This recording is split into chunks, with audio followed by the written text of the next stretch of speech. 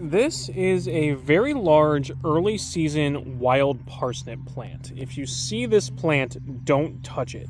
It is an invasive species similar to giant hogweed that will give you a really nasty photochemical burn if you get its sap on your skin and are then exposed to sunlight.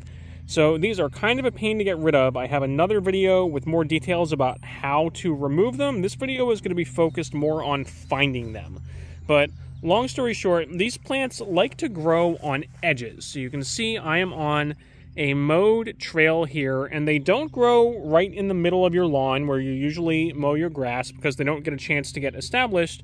And they don't really grow in the woods or under large trees where they have a lot of competition for light. But they kind of like to grow right on that border where they can get established and then also have enough sunlight to grow. This is why many times you'll see them all over the place on roadways, along highways where they can spread easily, and late season mowing when they have gone to seed can actually make the problem worse and spread the seeds everywhere.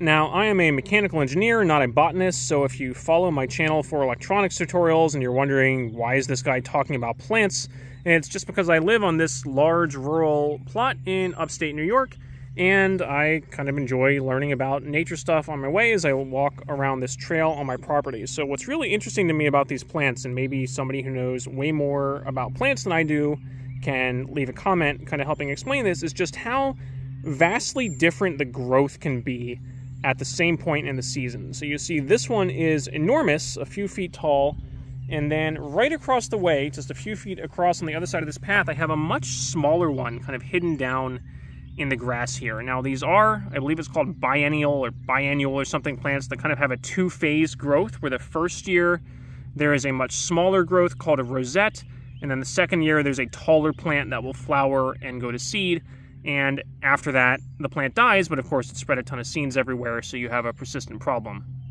So again, the same time of year, I think it's June 5th or so, see if I can get both of these in the same shot there. Got that really tiny one over on the left and then the huge one over on the right, which makes it kind of annoying for finding these things because you kind of calibrate yourself to look for a certain size plant or one height, and then you can find another tiny little one like this hiding somewhere. So again, I go over this in more detail in the other video, which I'll link in the description, but in short, if you have an isolated plant like this, the easiest way to get rid of it is to pull it out and make sure you get the root. You want to wear gloves and long sleeves when you do that so you don't get it on your skin.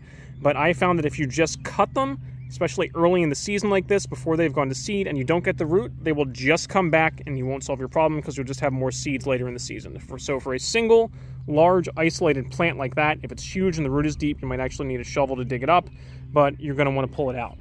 For little ones like this, that are kind of part of a large grassier patch, you might want to think about mowing instead. I've walked a few feet down my trail here. You can see how there's some other ones mixed in with the grass, and I've kind of got this large grassy patch where the harder I look, the more of them I find mixed in there. So this is something where it's going to be kind of a pain to hunt them down individually, because especially early in the season, before they've flowered, so they have a bright yellow flower that can make them easier to spot, later in the season, it's hard to find them when they're just mixed in with a ton of green. So for example, there's another one right there that is just kind of the same height as the surrounding grass, and if I zoom in, you can actually see the white foamy sap on there, which is what you really don't want to get on your skin. There's another one there.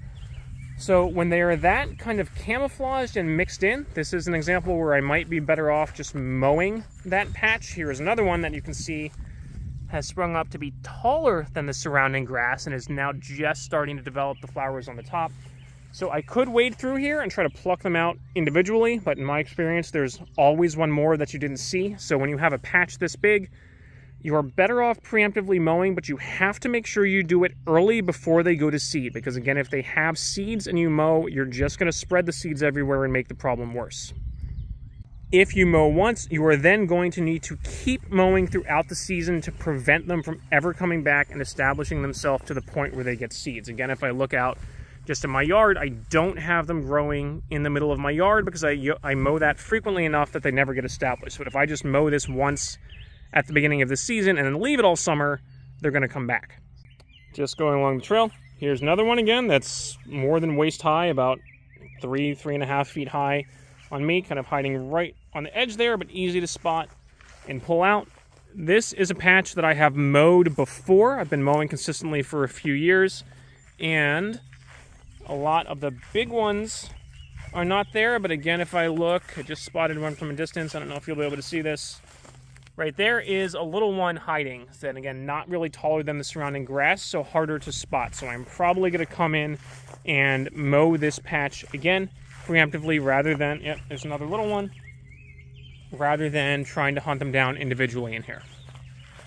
And finally, these are the ones that I hate the most, and you kind of have to watch out for. I don't know if you can even see that on camera. You see from a distance, you can barely spot it. This one is growing sort of inside a bush, and this is woody vegetation that it's growing over with a thick enough trunk that I'm not going to be able to just run that over with my mower. So again, I've got to kind of wear gloves and long sleeves and go in there and yank that big one out, and then here's another one that's less than half the size, just a couple feet away from it. So again, I have never found these things deep in the woods. We live in a meadow kind of backing up to woods, and I've never found them just randomly growing in the middle there under thick tree cover. But they will kind of grow under a bush like this. I think I found that they get started very early in the season, so before many of the bushes have leaves, so maybe they just kind of get a head start on the sunlight and are able to get established instead of being blocked out by the canopy there. And again, those ones are kind of the most dangerous because they're the hardest to spot. Here's another little one out on the edge that's probably close enough that I could mow that one, but I'm never going to be able to mow the one that's really tight in there. So I've got all of these different bushes where I kind of try to mow tightly around them, but can't get all the way in up against them, so I'm going to have to go around and pick all those out manually. So, okay, that is the walking tour of wild parsnip on my property. Hopefully this has been useful to you if you are also trying to figure out how and where to spot the stuff. Again, if you are a real botanist or gardener or something and actually know more about plants than I do, please go ahead and leave any helpful comments below this video, and if something is particularly useful, I will pin it. So if you're watching, go ahead and check out the comments too. Thank you.